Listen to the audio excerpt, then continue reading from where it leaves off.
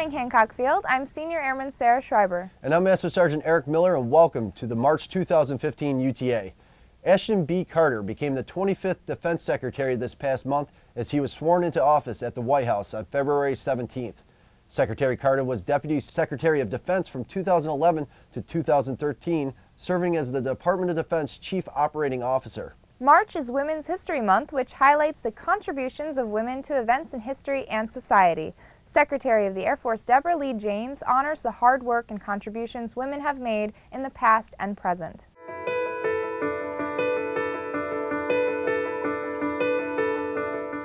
American women have worked tirelessly since the birth of our great nation to guarantee our freedoms and to advance the cause of liberty.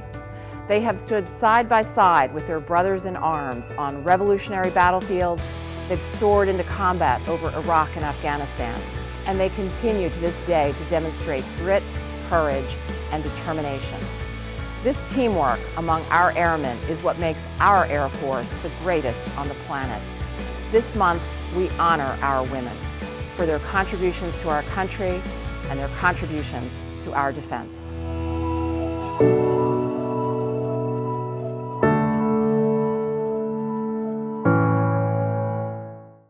You can find more tributes and timelines on women's history on the defense.gov website under Special Reports in the News tab. Now for a quick look at our weather forecast for this UTA. Snow showers on Saturday with a high near 27. Chance of precipitation is 50%, and possibly more snow on Sunday with a high of 34. Chance of precipitation is 40%. More than 116,000 Americans are injured and over 1,300 killed every year on snowy, slushy, or icy pavement. A car driving 60 miles per hour takes about 200 feet to stop, but on black ice it takes about 5 times as long. A couple safety tips when driving in adverse conditions is to reduce your speed, watch for black ice, and lengthen your stopping time.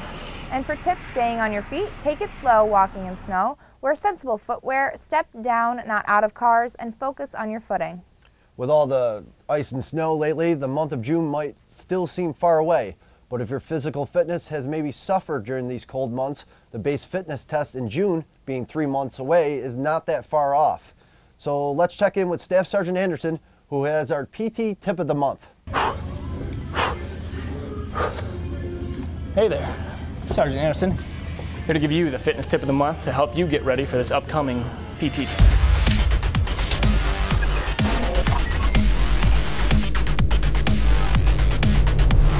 Check out the resources available to you to help you achieve your fitness goals and to help you on this upcoming fitness assessment. These resources are available to you on the SharePoint under the Fitness tab. Keep in mind proper form while completing these exercises. Remember, head to toe, rigid form, hand shoulder width apart, elbows 90-degree angles, locked out position. Also remember, keep your hands to your chest, elbows touching knees, and back fully hitting the ground. And that's your fitness tip of the month. Check out this photo sent in by Senior Master Sergeant Gershbacher of airmen helping to clear snow off her mother's roof. 3 airmen from the 174th helped their fellow airmen on their day off. Master Sergeants Frank Faciolo and James Fleming and Staff Sergeant Allison Seguin. We love getting photos like this, so please continue to send them to us here in Public Affairs. Please assign a unit Public Affairs representative to help tell your unit's story. Contact Lieutenant Brett Decker here in Public Affairs for training. Daylight savings time kicks in early tomorrow morning, March 8th, the annual sign that spring is slowly on its way. Members of the 274th Air Support Operations Squadron completed close air support training at Barry M. Goldwater Range in Gila Bend, Arizona this past February.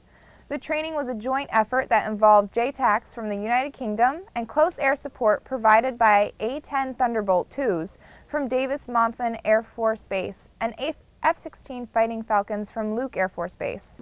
The training is required for the 274th Joint Tactical Air Controllers to sustain their readiness qualification. This gives us the opportunity to go out there and train with live aircraft, with live ordnance, get up on an observation point or an OP, and actually see bombs being delivered on target and coming up with a varying degree of scenarios. You're responsible for a lot of ordnance coming off an aircraft.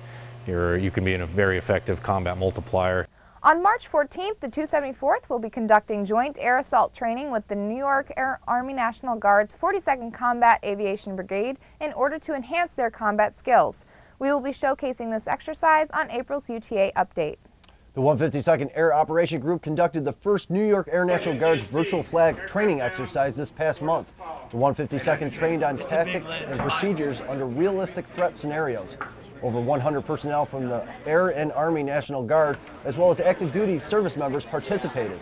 The 152nd intends to host this exercise every 2 to 3 years. Over 30 airmen from the 174th Civil Engineering Squadron continue to work hard while deployed overseas repairing and constructing infrastructures, improving utilities, communication and electrical systems, and constructing supporting critical ISR missions around the AOR.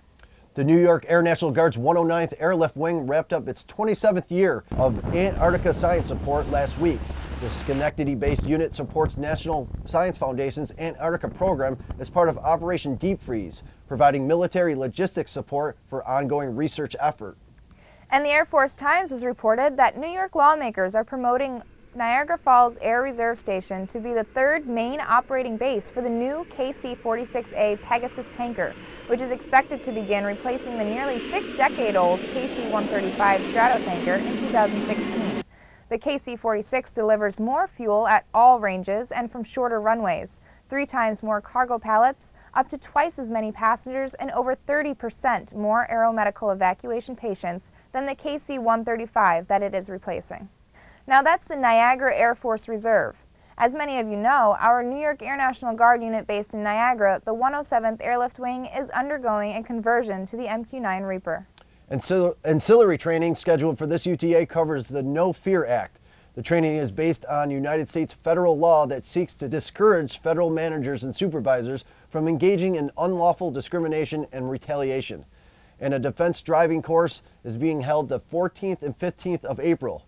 You have to attend both nights from 16:45 to 19:45 if you sign up. If you are interested, contact the Wing Safety Office for more information.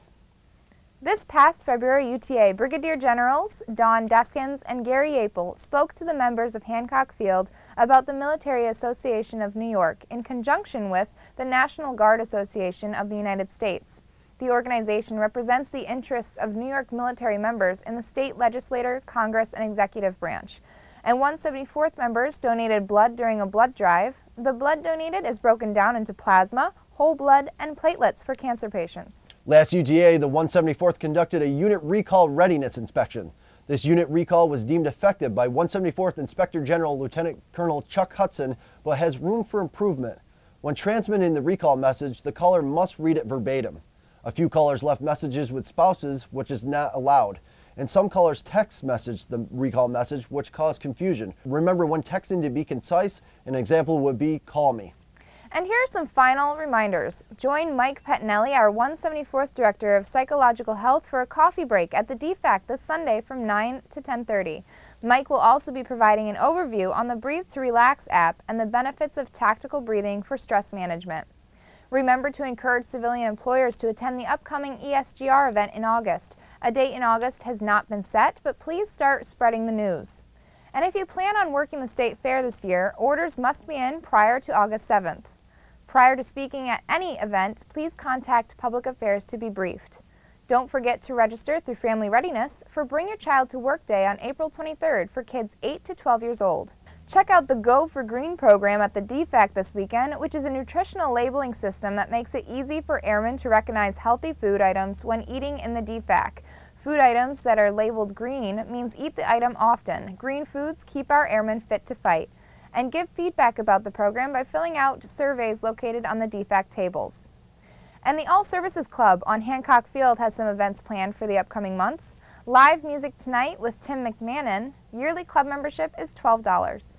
And keep up to date with the latest news around the U.S. military, Air National Guard, and Hancock Field by following the 174th on social media. That's your March 2015 UTA update. Have a great drill, everyone.